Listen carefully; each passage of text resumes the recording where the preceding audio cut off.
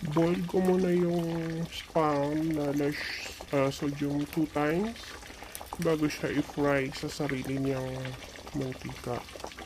Ayun ang ginagawa ko.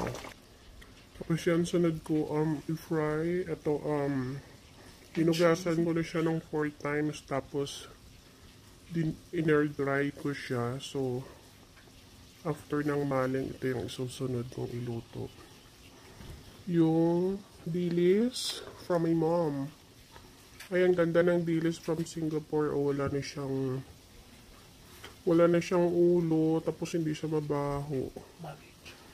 Tapos hindi na yan. Yan, hiwa na siya. Ayan, oh.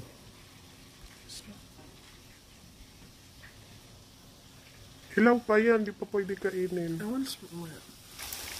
Tapos ayan, tuyo na siya. And then, mag-fry na lang siya sa sarili niyang mantika. And yun. Ayan, nagluluto ako ng lumpia. At magluluto ako ng sinangag later. Ayan, nag-fry na siya sa sarili niyang mantika. Hindi ko na siya nilalagyan ng mantika. Ganyan lang siya.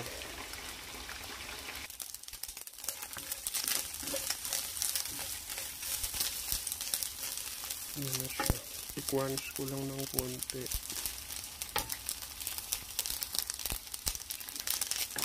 Yan na siya. Mabango na.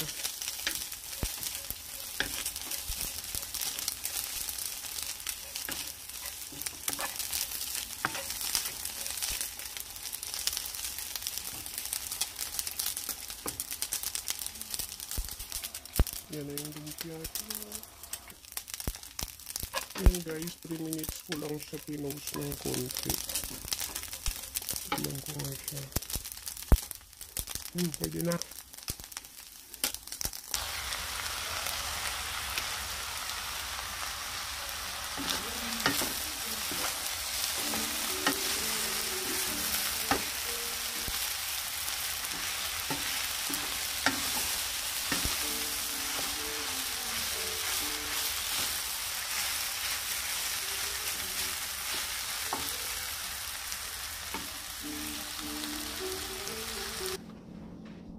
Yan na yung finished products. Fried rice, and then yung tawag nila, bulinaw, fried bulinaw, and then spam at lumpia.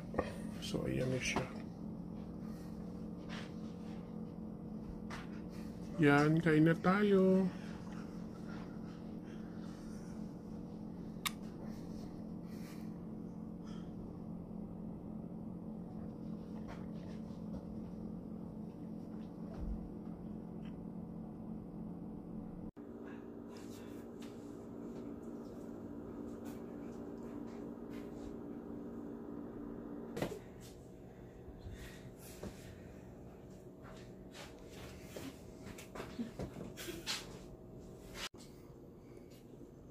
Sarap ba?